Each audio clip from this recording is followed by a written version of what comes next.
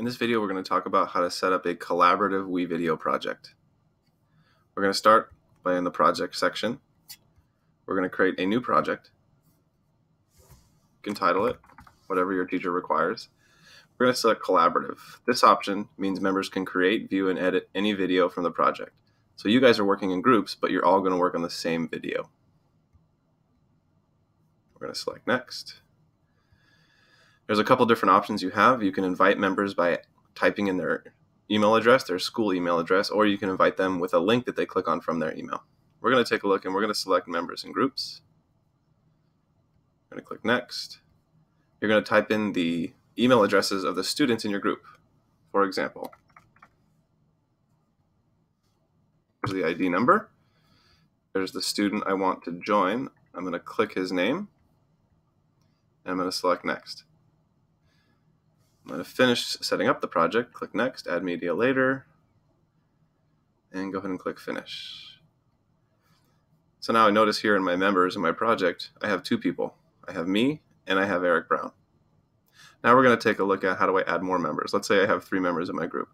I can add more members here in the same way. This time, right there. I'll select this student, add him to the project, and done. And now notice he shows up. It still says 2, although we have 3. Oftentimes you're just going to have to simply refresh your page. And now I notice I have 3 group members all listed right here. So now we're going to talk about, if I'm Eric Brown or Chris Williams, how do I access this video project to work on? So we're going to transition to the student mode. So here's Chris Brown. He's logged in.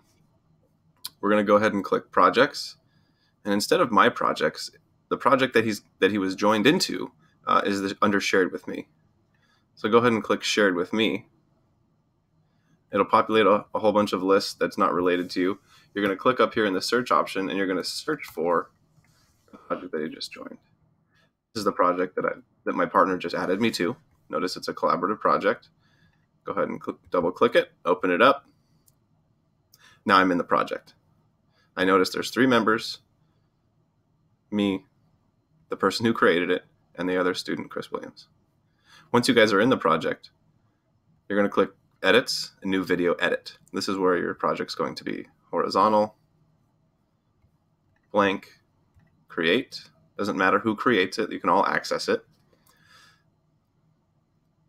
So now I'm editing the video. Let's say that I'm Chris Brown and now I opened up the video and I'm editing it. Now let's go take a look at the other student. This is the GUHSD tech student. What if I want to go in? Again, you're going to have to refresh to load some of these items here. Okay, so let's put some media in. So I'm back in Chris. I'm a student. I'm adding media to this. Adding media to it. Let's go ahead and save this, capturing a thumbnail. So now let's go back to the other student, the GOHSD tech student. Oh, notice there's the video. Now watch what happens when I try to edit this. The timeline is already being worked on by Eric Brown. If you get this message, that means that this student is already working on it. You cannot work on it simultaneously. In other words, you guys can't both be doing it at the same time. The video is locked because Eric Brown's using it right now. So if I go back and I'm in Eric Brown mode, this is me, this is Eric Brown. So let's say that I'm done editing. I'm going to go ahead and exit out by clicking projects. Okay. Now let's say I'm the other student, I'm the GOHSD tech student. If I go ahead and refresh, now that Chris Brown is no longer editing it, once I open it up, now I can edit it because Chris Brown's not editing it anymore.